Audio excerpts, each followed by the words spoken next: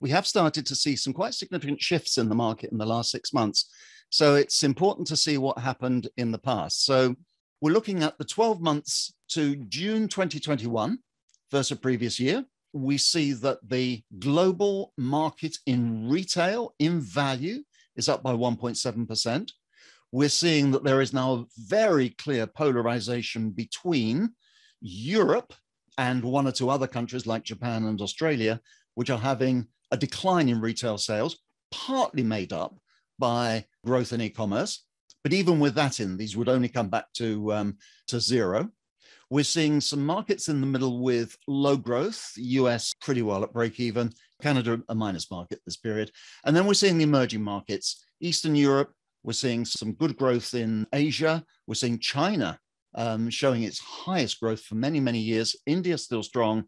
Brazil, well, it's a very weak economy, but consumers always seem to find money to buy consumer healthcare products. So that polarization between I hate these expressions, but the developed world and the developing world as marked as ever. E-commerce has absolutely been the winner globally. E-commerce takes 11.4% of the world market if we include all channels of distribution, not just retail, if we include e-commerce, multi-level. And we also put CBD in because we don't quite know where to put it. So we actually put it in as a separate channel of distribution. And you can see the US and Canadian figures very similar, at least for the forecast, both forecast to be around about a quarter of the market in 2030.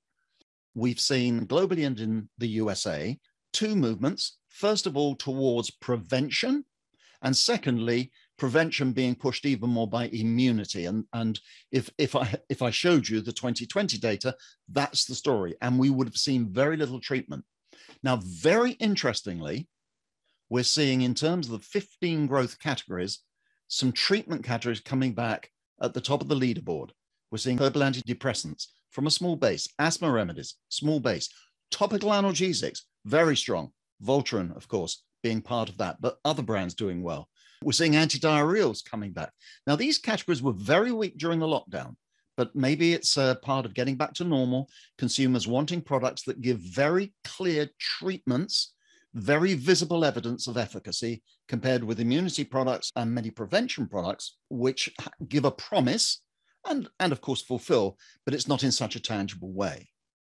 Normally, we don't have to show minuses, but a big chunk of the US market is down compared with a year ago. So in fact, with the exception of the categories in red on the right, the rest of the market was down by 1.4 billion year on year, but that's an aggregate. So there will be still some growth categories in there, the smaller ones, but a lot of categories that were significantly down, including immunity. Globally, we see this tidal wave of new products being launched. We're up to over 30,000 entries in the top 20 countries, including US and Canada, since 2013. High interest in probiotics and prebiotics, although the market flatlined.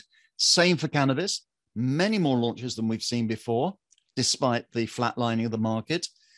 Everyone jumping on the immune stimulants bandwagon, but the market went backwards. And antiseptics, which is still a strong market, producing over 150 new products or significant SKUs during the year.